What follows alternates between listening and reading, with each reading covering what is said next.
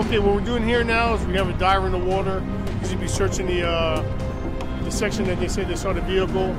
It's supposed to be either an SUV or it might be a Volkswagen station wagon upside down. So we're going to see if we can find it. Once we find it, we're going to mark it. He's going to give me that he found the location. We're going to mark it, and then we'll get the other divers in to hook it up with the chain and pull it out.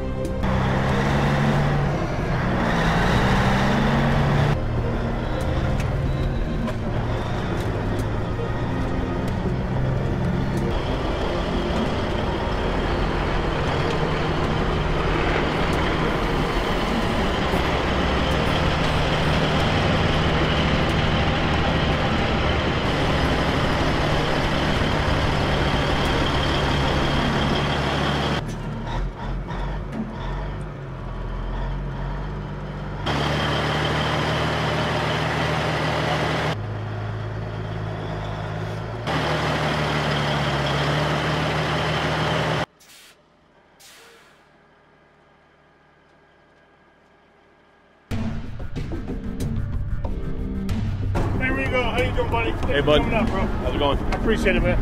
Apparently we got an old Volkswagen, kind of station wagon. Gotcha. It's upside down. All right. It's easy to hook up. I'm going to have my guys go down there and mark it. All right.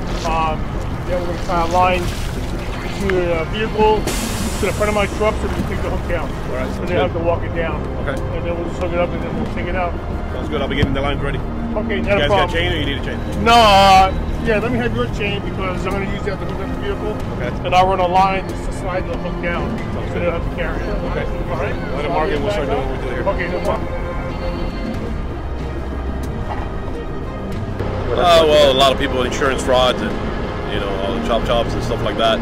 And Kings has one of the best recovery departments in South Dade. And we called from all the police departments and everyone else to recover their cars in the lakes.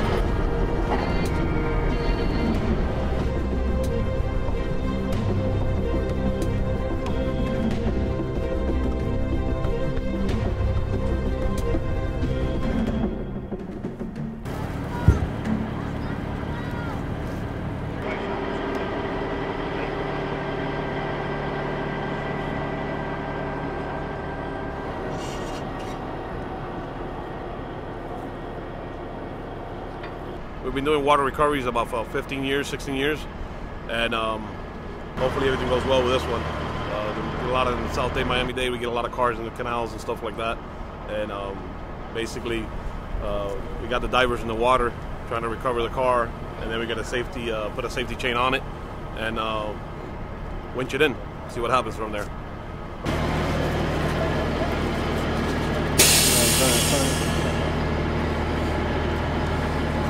Well, what I'm doing now is just untangling this rope that we're going to use to slide the hook to the crane down. It gets impossible to carry that hook on the bottom. Sometimes these hooks weigh 60 pounds or more. So we'll just slide the hook right down this line. Makes it easier on the divers.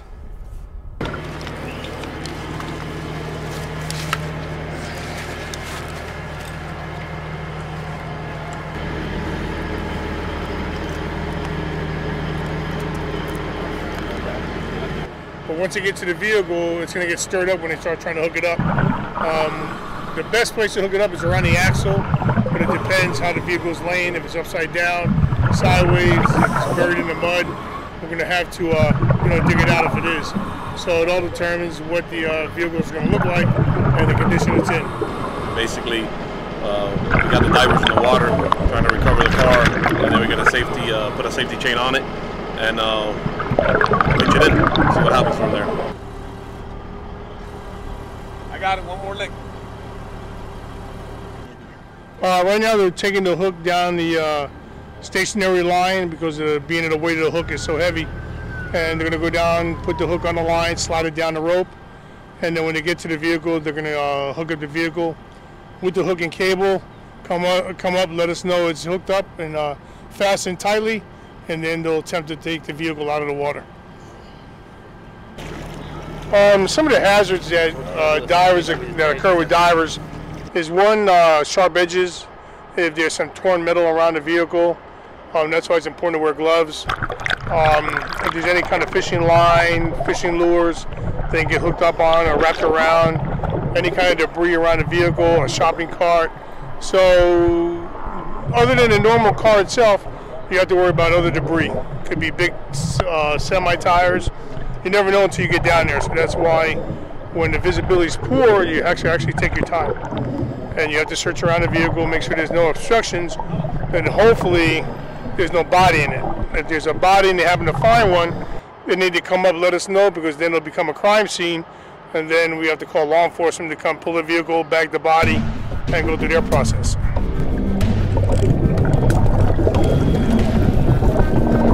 All right,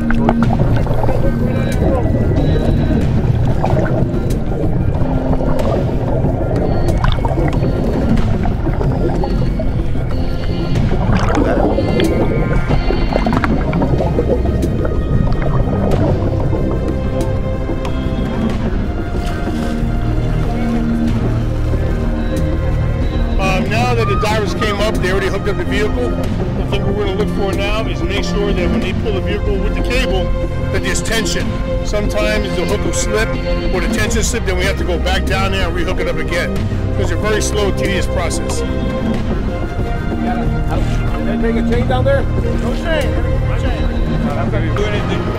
The axle? All right, run around the axle. Brake zone, okay, so you got to wrap around the brake zone.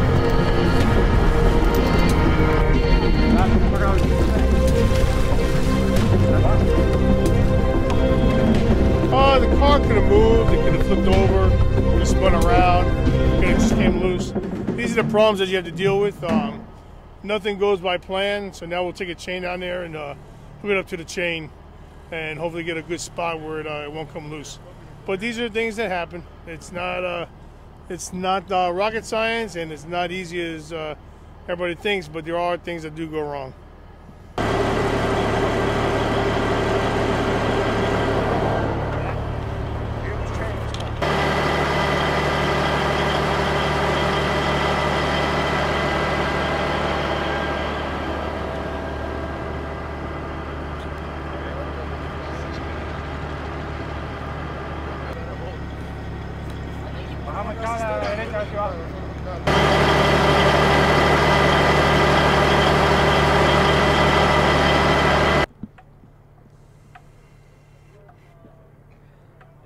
There it is. You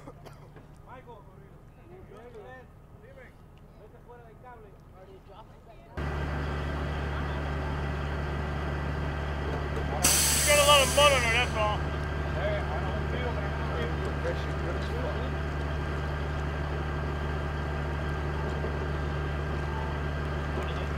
I don't know. He'll come out like that? Comes out the way it comes out.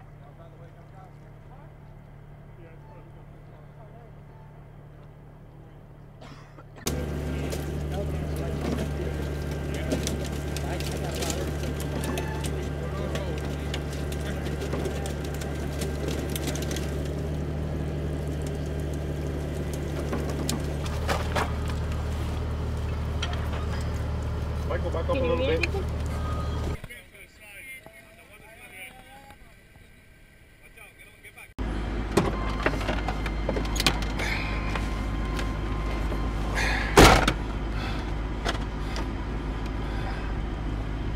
Say a few words. Okay, well, folks, we just got that car out of the water.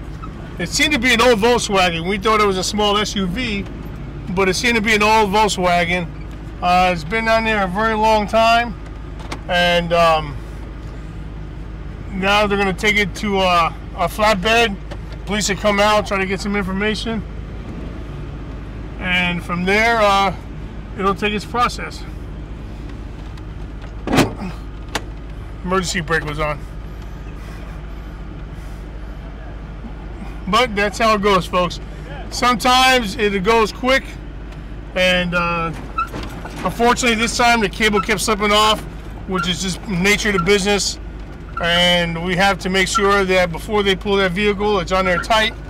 And one thing we got to worry about is that cable snapping. Make sure everybody's out of the way so nobody does get hurt.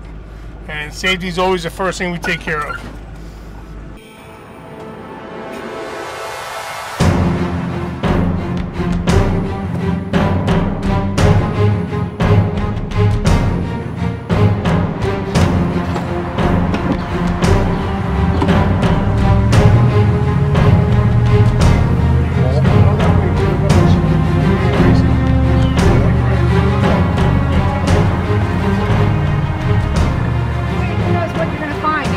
searching here, we're gonna probably just go maybe up to the end of that gate. I don't think the car will go any further than that. We'll start back here and get up to that gate. Okay, so what we'll do is we'll search up to here and then go, and then go down there. That spot and then do the one. Okay. Okay. All right. All right. Yeah. And then we'll search up to about the end of that gate, and then we'll go back and check the other area, and we're gonna put the ball out just in case anybody decides to come with a jet ski. Perry, make sure everybody gets your gear. Have everybody get all their gear staged out. What's today? Right, we're gonna be looking for a William Naylor who's been missing since 2005.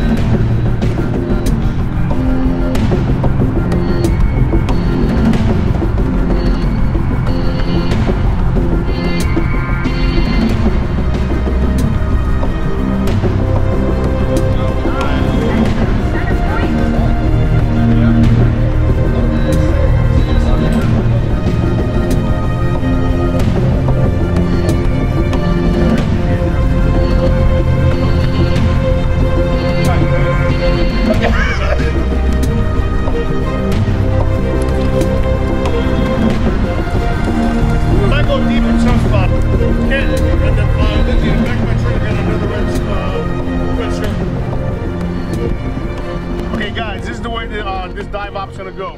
Like I said, we're looking for a Ford Thunderbird. Ford Thunderbird, what year? 97, so it's probably a big vehicle. It's green in color, so it's gonna blend in with the background. The way the dive op's gonna go is Marissa's coming. She'll be a line tender. She can't get in the water, she's sick. I got Perry as a line tender for the first dive because we have maybe 2 or 3 different locations.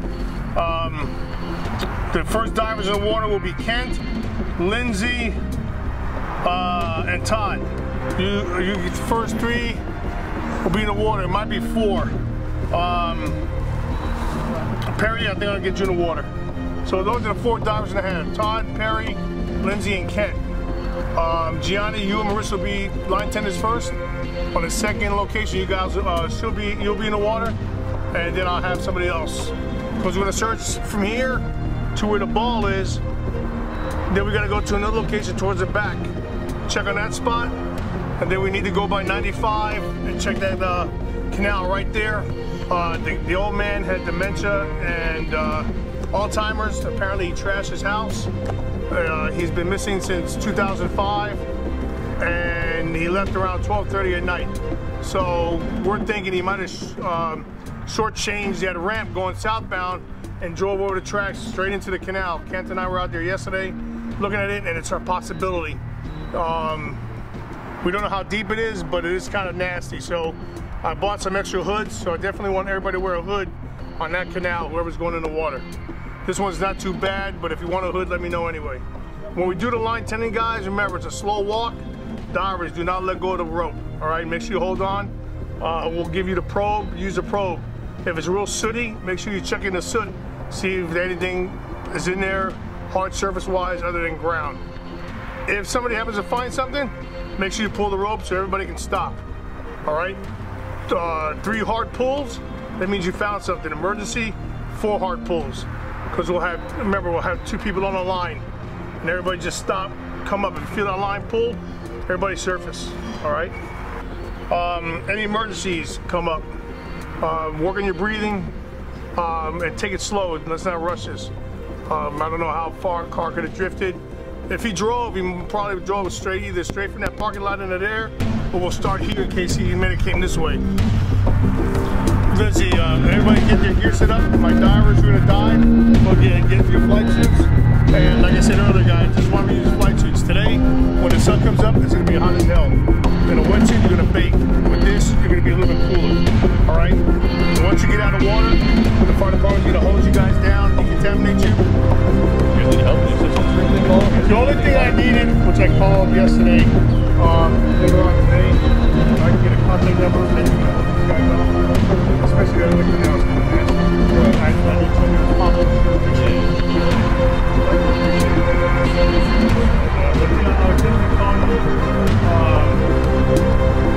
About a half hour before they get out, so it gives you guys time to just schedule it up. If a PD asks for us to come out, because a couple of these guys have got through a crime scene class. Yeah, we'll recover. We have body bags. You know, if that was an aspect of us doing anything, usually they'll come out and have us check out a vehicle, get a tag of in, mark it for them. If they want us to pull it, we'll hook it up. If not, we'll leave it, but we'll mark it. So, yeah, just give me a call if you got anything, and whenever you got you ready for the wash down. Okay, like I really appreciate it because it's hard sometimes to get, because I know you guys are on call and everything else. So. And our station is 2 minutes away, so. Yeah, right over there. Yeah, if one of the engine's busy, then we'll pull something. Yeah, not a problem. Not a problem. We can pull another truck from somewhere else.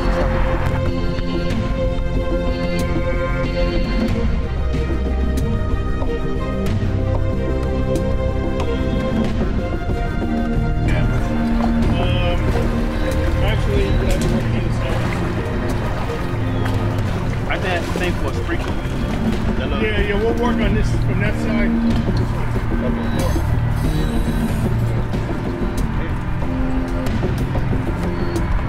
Make sure everybody's got a flat. Let's see this rigs. I got a rig. Give me another set of rigs off my. Oh, you got it already?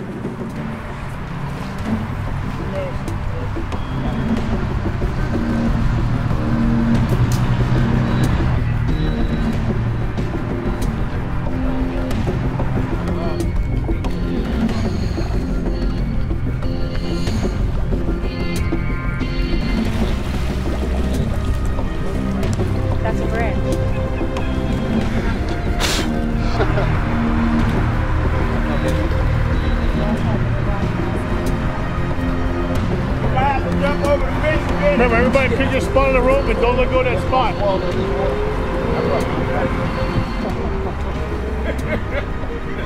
Okay, what we're doing now in the operation, I have 3 divers in the water. I have Kent, Lindsay, and Perry.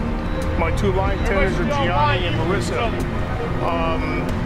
They're on a linear search, so that means there's a line going across the bottom of the water, and they're holding on to it. Remember, everybody at the same pace. Slow kick, they follow the line.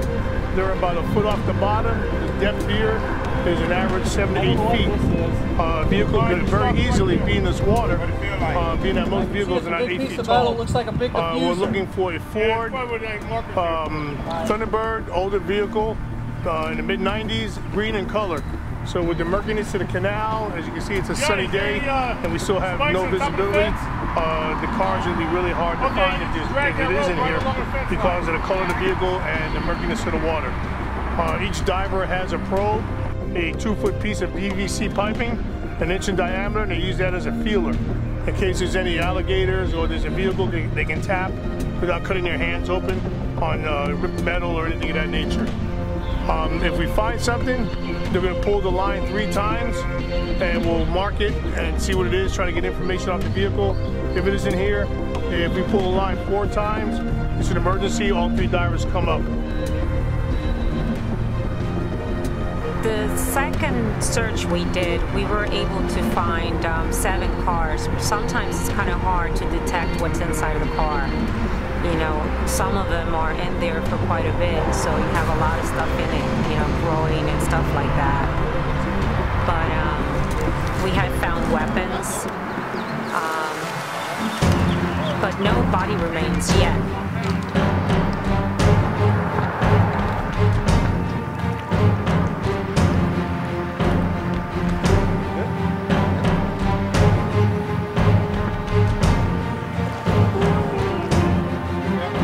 Right now they're doing pretty good. They're all online. We're going to be going down to where the ball is, search this area here, and then we're going to be going to another location. We're looking for Mr. William Nyler, who left his house. He has Alzheimer's, elderly man, left his house in his car, so we're looking for his vehicle. This is the canal that's right, his apartment was right here, in this corner here.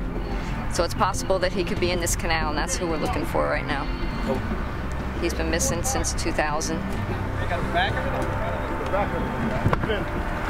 We have a car. Go down so you can get a tag number or a VIN number. Alright? Lindsay, you go down there for safety. Can you stay on the line?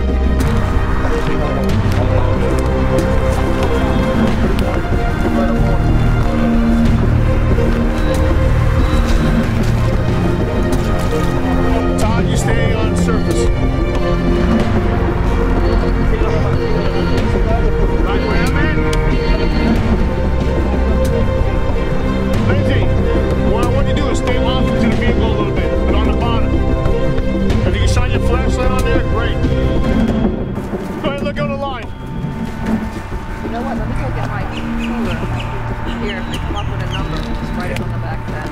Or a color would be great, so I know if it's white or green. Yeah, I got it. You're gonna have to get a feet wet though.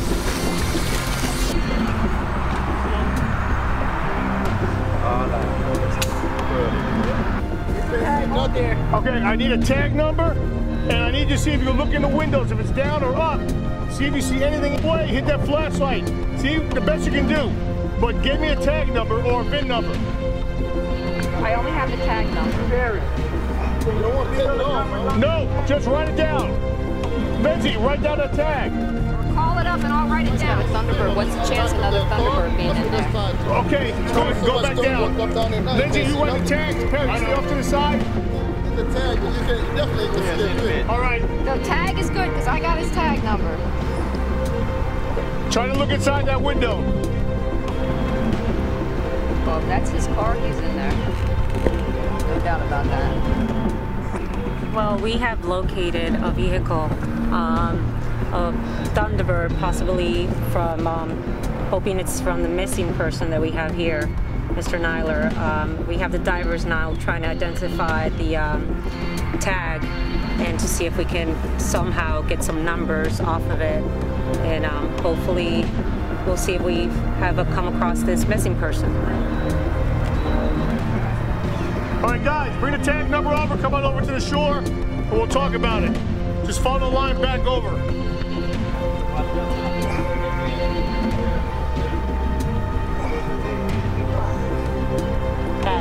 Okay, what do you got for a tag number? That's it. That's him. Is that the car? That's the car. Oh. Okay, Lindsay, what's the tag number? E57BIX. Okay, the tag number that we got on the vehicle is the missing person, Mr. Nyler. That is his tag number. We found him. We can let the family know that we have some closure now for them. Now we have to contact Cypress Creek PD and go from there. The divers did a great job. We marked the vehicle, and now we just need to let the authorities know. Great job, guys. I had the feeling it was here the whole time. The police department told us this wasn't deep enough for a car to be in because it was only 8 feet deep. If you know anything about vehicles, cars can sink in 6 feet of water, 7 feet of water, 50 feet of water, because most cars are not 8 feet tall. It took us 20 minutes to find this vehicle. We went exactly approximately maybe 40, 45 yards. The vehicle is located right next to his house, where his apartment is, and he's been missing since 2005. Most likely, there might be remains in the vehicle. They'll probably be on the floorboard. There's nothing left of a body, probably just bones. If that's the issue, he could also dump the vehicle and walk away, but at that age, with the problems he had, that's not likely. So there could be remains in the vehicle. For the family, I think they're going to be happy that they have some closure once we contact them. And the divers did a great job today on locating the vehicle. How do you find the car? We're doing our regular procedures, holding on to the rope. Got to a very crowded area, and you can see the back fin of the car. And then as we start notifying the other divers. You can tell from the way it looks on the outside, it's been there quite a few years. The glasses are all dirtied up, you know, from the muck and the soot and the dirt. The car supposed to be in there since 2005. Florida got a lot of bodies of water, you know, like these canals and rivers. People never know how many people actually drive into them. And somebody got to get them out. And happily enough, I know Derek, and we get involved in this type of activities.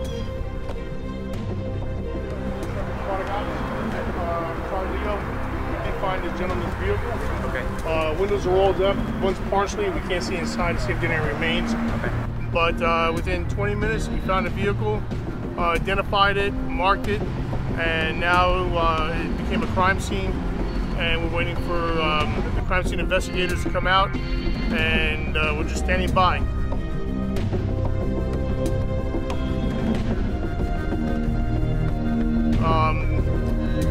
The Margate Fire Department came out, hosed down the divers. There was a lot of fluid in the water, like gas and oil, which is very common.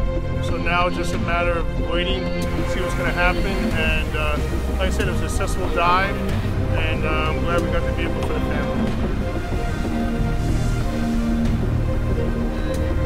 Today we were looking for Mr. William Nyler, who's been missing since 2005. We did look for him in a few canals when he first went missing, but we decided to go back through some old case files, and we decided to take a look at this canal where he lived one more time. And so we went in the canal today, and we did locate his vehicle, and most likely he is in the vehicle. So we do have his family members coming now, so hopefully they'll have some closure. He's been missing for a long time. Once the crime scene investigator comes out, determines what he wants to do, we either get the okay or not okay to hook up the vehicle and pull out of the water.